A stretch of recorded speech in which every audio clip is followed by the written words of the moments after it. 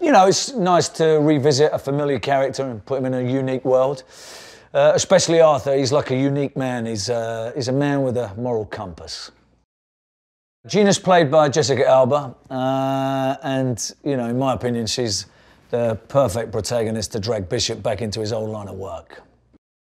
I've been doing this a long time, so, you know, I like to get stuck in, and I like to do my own work. You know, it's something I've done ever since I did my first action movie all these years ago in Transporter 1, was the first film that I kind of sort of took the reins and sort of got sort of my hands dirty in the action movie world. And, you know, from there on, I just wanted to continue that. And there's a great reward in doing your own sort of fight sequences and trying to push yourself and doing stunts. And I had a ton of experience as a kid doing many different sort of martial arts and gymnastics and different sports that can really give you some kind of an advantage on doing these kind of sequences and stunts that we end up doing. There's a lot of exotic locations in this movie, and I think my favourite would have been Thailand. We spent most of the time there, and, you know, the Thai people are second to none in their warmth and their sort of generosity. So, yeah, we had a terrific time over there. It's trying to keep it authentic, you know? It's trying to keep it realistic without it being over the top. I think all the different action that we do, and no matter what the location is we want to try and keep an element of realism, and sometimes that's tough, you know? It's one of the hardest aspects of making action movies.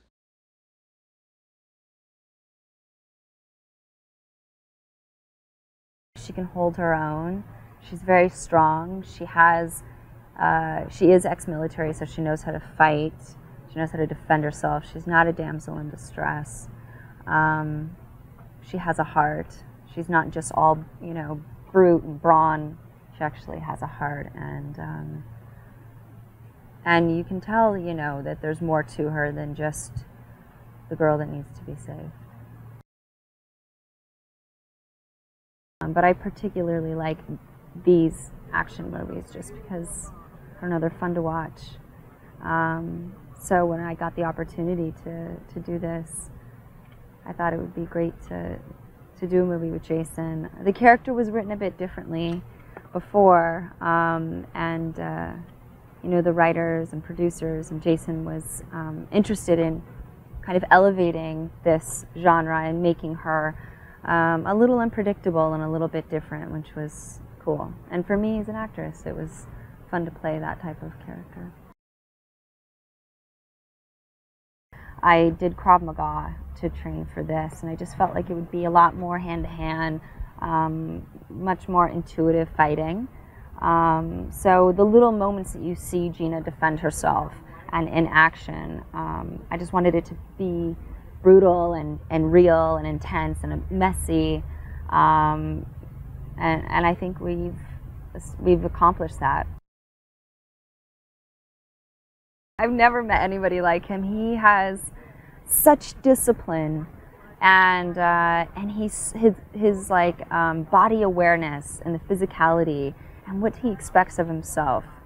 He's really operating on level 200% all the time, and so, you know, for me, it was great to see someone who took their job that seriously and who was going to work, and he cares and he's passionate and he wants it to be good and he wants it to break through what you expect, and he wants to get those emotional moments, but then he also does the action really like I've never seen in my life.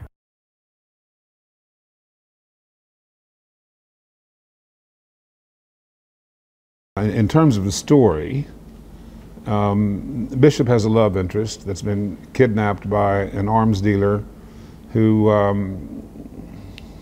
holds her for ransom. And the ransom is the elimination of this arms dealer's competition.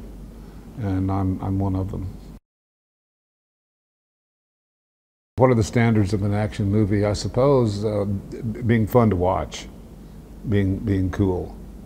Having scary moments, funny moments, romantic moments, and seeing them all well balanced, so that the time of the audience is improved to the maximum. James Bond fans, did you know that Skyfall is the only Bond movie ever made by an Oscar-winning director? Now that's interesting. Want more movie facts? Click on more videos. Or for the latest trailers?